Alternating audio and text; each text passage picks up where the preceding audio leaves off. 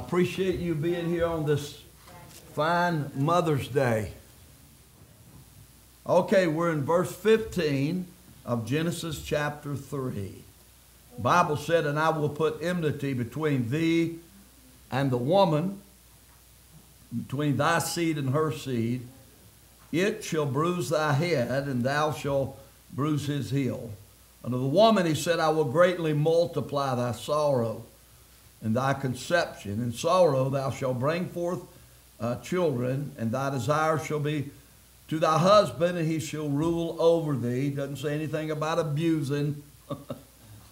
"And to Adam he said, Because thou hast hearkened unto the voice of thy wife, and hast eaten of the tree which I have commanded thee, saying, Thou shalt not eat of it, cursed is the ground for thy sake. In sorrow shalt thou eat of it all the days of thy life.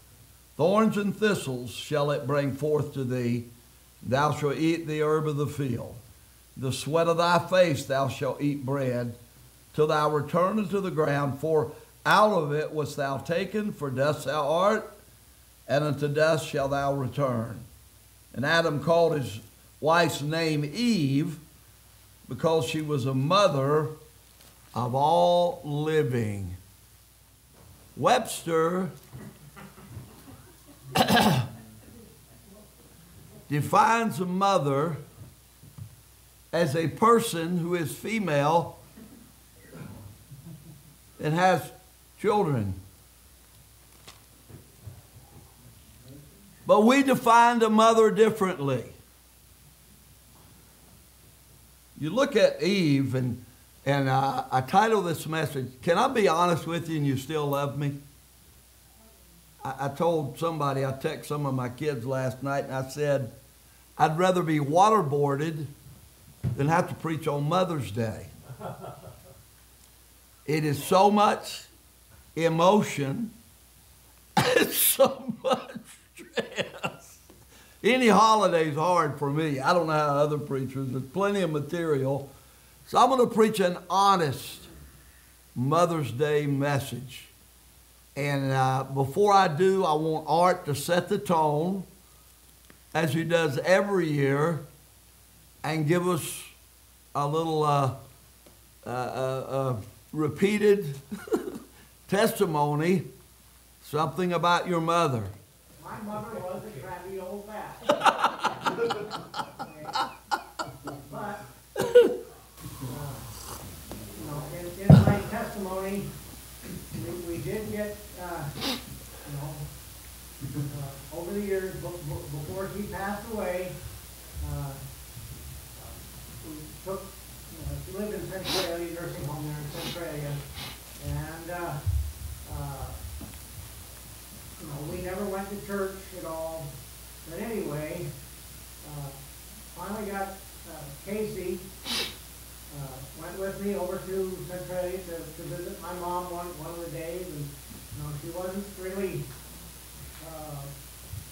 with it all together there, but Casey witnessed to her. Casey read the Bible to her, and God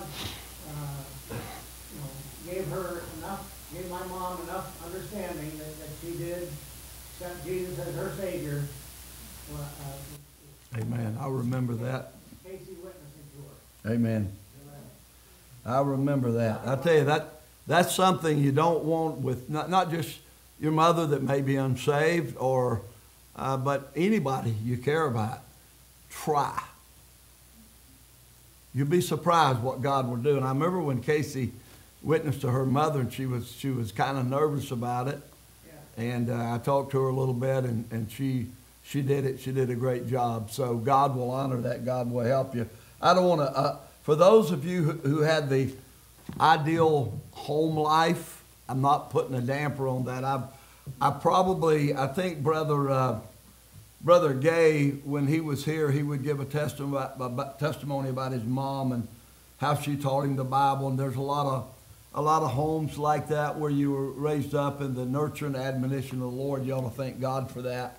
But, a lot of us were in an environment maybe of turmoil, and probably didn't appreciate particularly what our mother did for us till later on in life. And so I'm using a sort of little humor, but it's a little true too.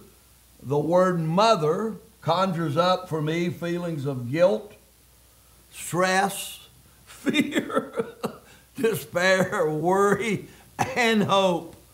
And when we look at Eve, I don't know how much thought we've given to this, but when you look at Eve, she is the one, along with Adam, that plunged the whole human race into sin. And she made a choice that probably all of us would have made. Yeah, we would have made eventually, probably sooner than her. And Adam and Eve walked with God in the cool of the day. They were not guilty of sin, not charged with sin, and it was a beautiful life in the garden. And if you think about what it must have been like for Eve to make the choice that she made and listen to the serpent. And of course, God said he put enmity, he cursed the serpent, and he put enmity. And that's Satan. There's an enmity between Satan and the woman. And God put a curse on them. Now they've got something they've never seen before. They've got to work, and they've got their, by the sweat of their face, they're facing thorns. Have you ever had a garden and you go to weed? Why do the grasses and the weeds in the garden grow so well? That's what we should be growing, weeds. They're easy to tend and just root out the vegetables or whatever that you plant. But when we look at Eve, what was her life like? I think her life probably resembled some of us. I looked at my mom as kind of a single mom. My dad was there, but he wasn't always, he was more of the problem than he was the solution. And I do feel bad sometimes when I talk about my dad, because he did do some good things. He was a hard worker. That was all. That was all he cared about, was doing a good job at work. And but so much with alcohol and so much turmoil, so much heartache. And there's a lot of people that go through this. We got a lot of single moms. We got single dads that are raising kids, that are trying to do the work of two parents. And they're in our churches, they're in our society, and boy, we want to reach out to them. And I know some single moms that really are just knocking it out of the park with how they're raising their kids and teaching them about the things of God. But I want us to honestly, as Joel did the other day, with my faults, if the sky were partially, he says. He couldn't write all that. That was actually pretty funny. So, and true. So when we look at Eve, can you imagine as she begins to raise a family? She has the two boys. And they taught them to worship. You see that clearly in the life of Cain and Abel. And you see that sin nature. You know, you can raise kids up and you can teach them the right way. It doesn't mean that they're going to follow that. They're free moral agents. They make a choice. But we can at least, they know where to turn. I'm amazed at how many people are in church and faithful to church, and usually it's the ones that were raised up in the house of God. They were taught that. Boy, your mom, your dad, whoever did a great job if they trained you to come to the house of God and to be involved in worship and praise and being with God's people and hearing the Word of God. So Eve has that reputation. How did that affect her? You know, people are the same. They may have different customs, eat different foods, dress differently, But relationships have always been the same. You know, Cain and Abel, and that murder. You know, a lot of us grew up with murder in our hearts for our brothers. And the competition there, and the anger there, the emotions there. And so she's got to deal with that. She's got to train her kids up and teach them how to offer the lamb, the blood sacrifice. There's no other sacrifice. She did that with Cain and Abel, and Cain never accepted that. He said, you know what? My farming is so good.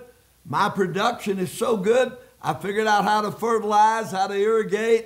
And he was so proud of the works of his hand. But that's not what salvation is. That's contrary to salvation. And so she taught them the blood sacrifice. Abel got it. Cain didn't. She went through that guilt. Do you think if there's any woman that lives in guilt more than Eve, who would it be? I mean, can you imagine that? I almost picture her in heaven with her hand up down. Sorry, guys, for the causing the sin nature to be it that you had to deal with. That my bad, you know. And Adam also. So we look at Eve. Oh, the anxiety she must have had. Do you think Adam was like some of us husbands? You think that Adam ever was in a bad mood one day and said, yeah, what is it? What do you got? You're bleeding. What is it? Oh, it's a thorn. It's a thorn. I was working out in the garden. Now we've got thorns thanks to you. I mean, that had to have been. They lost that intimacy with God. They lost that beautiful environment, the Garden of Eden. And now they got to work for it. And now there's danger everywhere. There's death everywhere. And now they got to die. They didn't have to die before, but now they're going to die. And they get older and they feel death coming. They feel the pains of life. And just when you think it couldn't get any worse, then one of your sons murders your other son. And they had to keep going.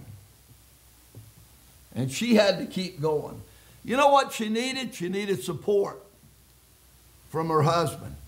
Listen, if you got a problem, listen, this is the most basic doctrine in the Bible.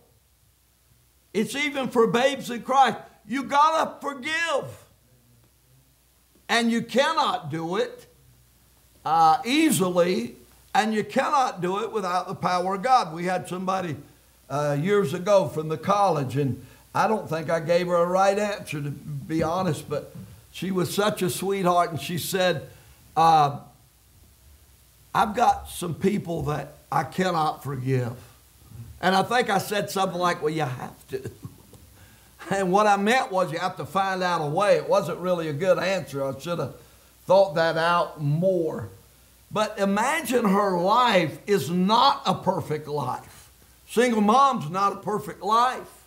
If you got an abusive husband, it's not a great life, or vice versa. But we're talking about mothers today. So I watched my mom go through what she went through, and I resented my dad and I resented my mother. Sometimes I resented my mother more than my dad because of the arguing but the trauma she was trying to raise us kids in. She did a pretty good job.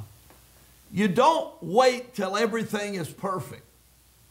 You don't wait till you get all your ducks in a row. You don't wait till things work out. You just don't give up. You never give up.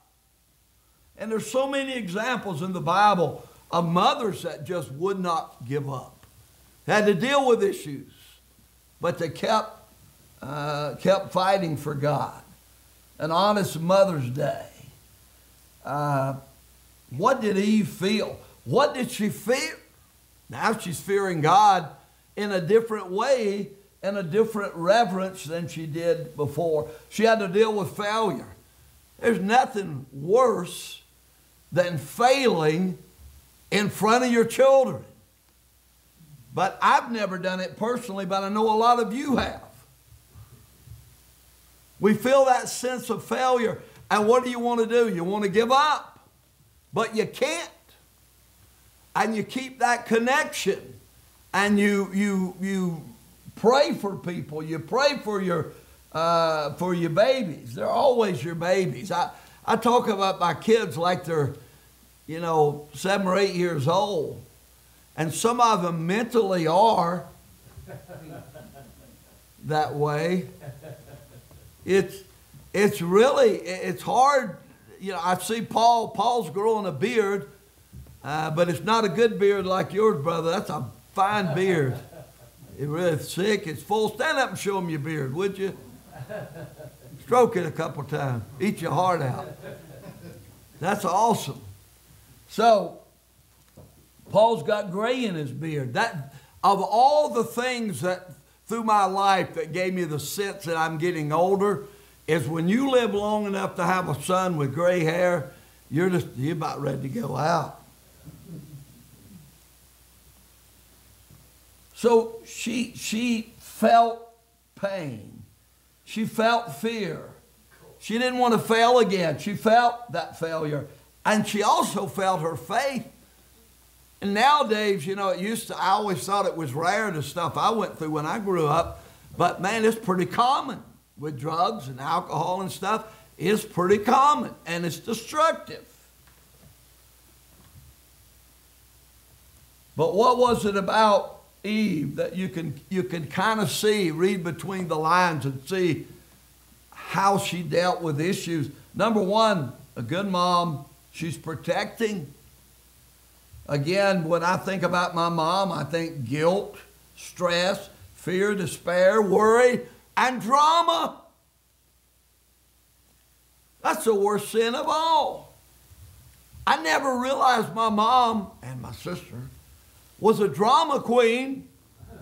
It was bad enough what was going on, but then suddenly it hit me. I mean, long after I was married and had kids, I was at my mom's house, and I hadn't been there, saw her in a while, and she started talking. I thought, oh, Lord, I was raised by a drama queen.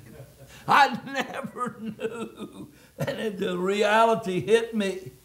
A mom is protecting. You kind of become the bad guy when you're the one protecting. No, you can't do that. No, you can't go there. No, I pick my kids' friends. And I told them there's people that's dangerous. And it possibly saved their life. I won't go into details on that, but possibly saved their life because of that. It takes time, it takes effort, it takes work, it takes caring. I love to watch the changes that come over people. And with folks here at the church and my family, when they have kids, it's just something, a mom does, it triggers something. It's instinctive and it's spiritual. And they love those kids. And they do so much for them. And it's such a job. You're giving up part of your life when you're raising kids. Her job was one of protecting. Her job was one of providing. A mom's job, you provide for your kids. My mom would always take me to Belk's department store. Don't have them out here. There's a reason for it. And she would get me the newest little clothes, and I'd go to school feeling pretty good about myself. I'd love to go in there because they had children's mannequins. And sometimes I'd get up on a little platform where a mannequin was, and I'd do this. And people would come by and stare at me for a minute, maybe reach out and hopefully touch my clothes, and that's when I scared the life out of them. Providing. cooking meals. Now, my wife doesn't cook, but why would you want to cook when you can go right through a drive-thru and get your heart's desire, Pat? Roast beef, hamburgers, fish sandwiches, French fries, milkshake, the list goes on. I'm just trying to straighten you out. Her job is a job of providing. Her job is a job of pondering your future. What my goal with the last two was, and they were so immature, I've never been so terrified in my life. I remember talking to Joel and one of his friends in the front yard. They were young teenagers. I said, listen, guys, and I didn't put it too simplistically, I don't think, for them, but I said, you go work a job and they give you money that you can spend any. I had that conversation with Joel, one of his friends, and Joel said, wait a minute, say that again. I said, you work for somebody, you get a skill, and they give you money. He said, huh. Now, it didn't do him any good, but the other kid turned out pretty good. Mom cares about. You think I'm stupid now. I was an absolute low mental person. I started school when I was 7 years old. They delayed me a year. Oh, by the way, before I forget, my mom told everybody I was a genius, seriously, but I was bored with school. I was 7 years old. I'd never read a book. I'd never studied. I'd never prepared. They didn't have a preschool or anything like that. And I went in that class, and I could count to 9, I think. And the kids in the class got up, and they went to the board, and they'd say 1, 2, 3, and they would count to 100. And I could count to 9. And I got to 9, and I realized that's all I knew. I'm serious. And so I just went and sat down, and then there was a kid, he wasn't quite right. And he went to the board, and he wrote in pencil on the blackboard. I thought, okay, I'm all right. I'm not the last. I'm not the worst. And honestly, I thought in my mind, oh, great, my mom put me in a class full of geniuses. I was in the 2nd grade. I don't like the way y'all looking at me. This is a reflection on you. I'm your pastor. I was in the 2nd grade. I did not know my ABCs. Shut up. I don't need any comments. I was in the 2nd grade. I didn't know my ABCs. And my teacher called me to the front. She was whispering, but I was in front of the class. Right? And they're behind me. So she said, Johnny, do you know your ABCs? I said, yes. She said, could you say them for me? I said, A, B, C, D, E, F, G, H, I, J, K, L, M, N, O, P. And I gave her the ABCs. I sang them to her. I saw the pity on her face. And I knew then that was my route for getting through school. They would have pity on me. And so when I graduated from high school, it was by the skin of my teeth. Barely. And my family, they cheered like I just got a PhD. You have my genetics. Always remember that. You're that far from being stupid. Say, why did you say all that? To embarrass myself. My mom never gave up on me. My mom never gave up. And she helped me with my homework. And she helped me with stuff and writing papers, and she made sure I did my homework. I didn't like homework. I didn't like school. A lot of people said, you're not going to amount to anything. And they were right, but here I am today, James. I'm famous. I'm on television all over the known county. That's right. Before they knew what learning disabilities were, my mom dealt with me. My mom helped me in turmoil. What she did, and she didn't understand the plan of salvation. She got saved later, but she understood right from wrong. And you never got the feeling that she didn't care about us. And even if we were screw-ups, she cared about us. And she loved us. And she found something positive to say about us and to show us. And she gave me hope. She got me going to a Methodist church. Oh. I've told you that story. They got me a little white suit. And I must have wore that thing for 5 years, I know, because the last time I wore it was shorts. And they didn't wash it. It was that stained up look, and I thought I was like new money. I'm saying there's a lot of us that didn't start out great. But we had a mom that taught us right from wrong. And my mom and I, we had a competition together.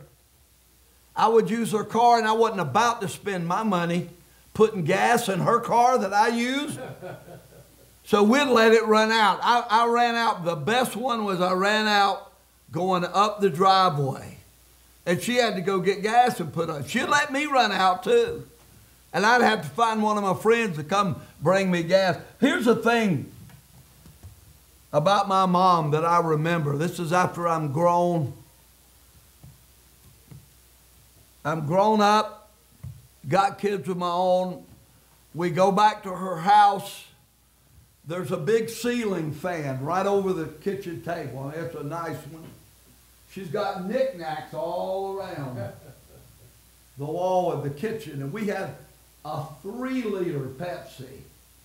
Somebody had carbonated it excessively and shook it up, and it's sitting on the table. And I remember the ceiling fans going at high speed. I popped the top of that thing, and there must have been 6 gallons of Pepsi come out, and it hit that ceiling fan. It was ice cold, and in seconds, the whole wall, every knick-knack, me was covered with sticky, cold Pepsi. It took my breath away. And it hit that fan. I mean, you could see it going everywhere. And I just went, it just shocked me that there was that much Pepsi. And I turned around and looked at my mom. I'll never forget it. She just looked at me and smiled. That's all she did, look at me and smile, walked off. Maybe she's the one that shook it up. She cared more about people than she cared about stuff. Some of y'all, you're stuff driven. You'll put people through turmoil because of some little broken, some little knick-knack, some little something. Put people before stuff.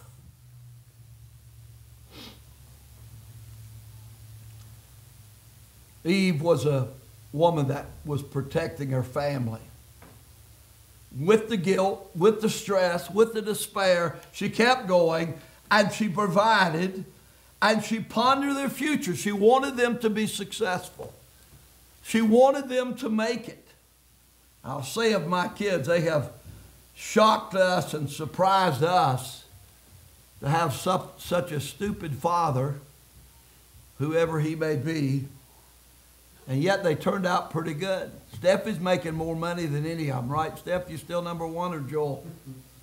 If you need money, check with Stephanie. But they got education. Even my son-in-law, Paul, he's in construction, and he decided he wanted to do something else. He went back to school. He got his master's. How many masters you got? got 2 or 3 masters, and now he's 2. And now he's doing what he wants to do. He's teaching, and he's good at it. And all of them, he's like one of my kids. We've always been like. My observation, my evaluation's not back yet, so we have to we'll see.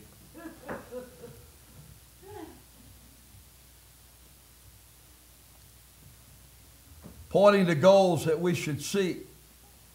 You know the greatest thing we can teach our kids? Repent. Admit when you're wrong. Repent. Say, hey, I'm sorry I did that. I never forget my brother. We had a rough life. But I remember my brother Mike coming to me and hugging me and saying, I'm sorry. And we're not hugging emotional people, so it got both of us crying pretty easily.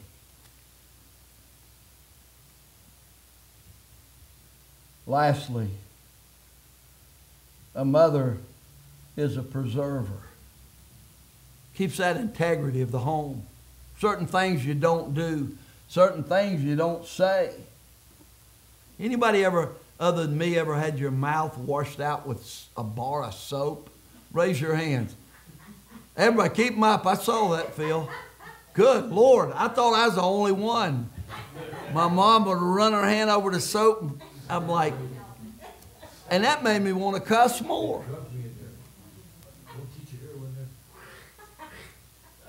One thing I could say about a good mom, do the best you can. Teach us right from wrong. You're dealing with your own issues. You're dealing with your own failures, your own inadequacies, but yet you care enough to put the effort out to raise your kids right.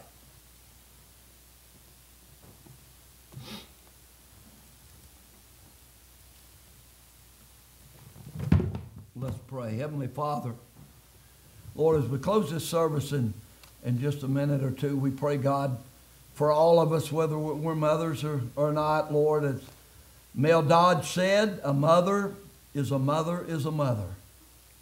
And all that implies and all that means and all of the effort and the love that's put into raising children. God, thank you for having mothers that tried, mothers that cared, mothers that taught us, mothers that protected us. And I know, Lord, there's a lot of different experiences. Some people had maybe ideal homes, and some of the things I've said are foreign to them. But, Lord, you love us. And you created that dynamic of having a mom and a dad to take care of us and to raise us. We thank you for that in Jesus' name.